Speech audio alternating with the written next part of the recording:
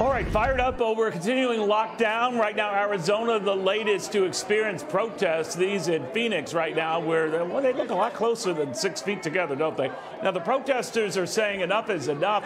People want to go back to work, they can.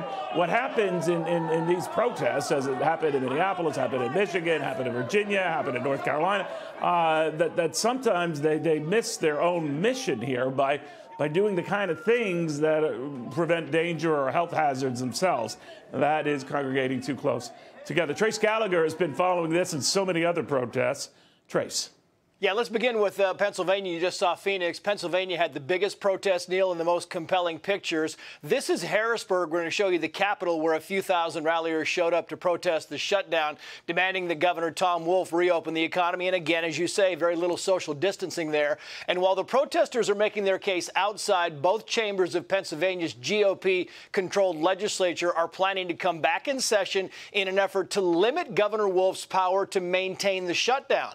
But as all this comes, the governor is targeting May 8th as the date for a limited reopening. We're talking about things like construction, retail shops, online car sales. Let's go back now to Arizona, because there were also some different types of rallies. A lot of people stayed inside their cars, calling for the governor to reopen the economy. They were practicing a little bit of social distancing.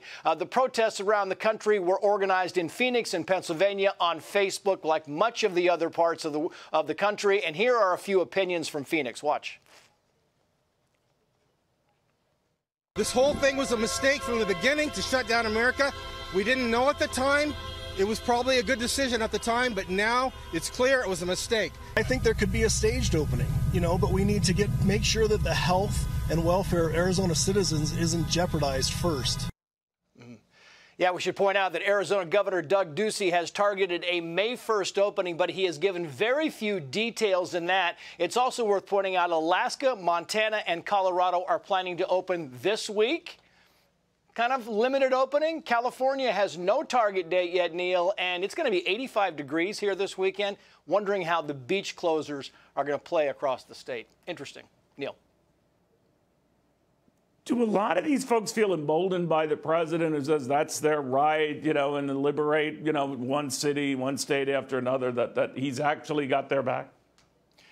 They do. I mean, you talk to these people and they believe that, this is their right to be able to go out and say enough is enough. And a lot of this really came, Neil, because people are willing to play by the rules. You talk to protester after protester, and they're willing to play by the rules to a certain extent. But when they believe there is overreach, as in the case of Michigan and the governor, Gretchen Whitmer there, when they can't buy gardening tools and plants and so forth, that's when the frustration level starts to build. And that's when you see these kind of protests bubble up on Facebook, and they start to engender a great deal of support. So we find that people are willing to play by the rules and social distance. They know it's the right thing to do, but when they believe that overreach is happening and governors are not listening to their demands to reopen the economy, that's when you have this bubble up across the country. Neil.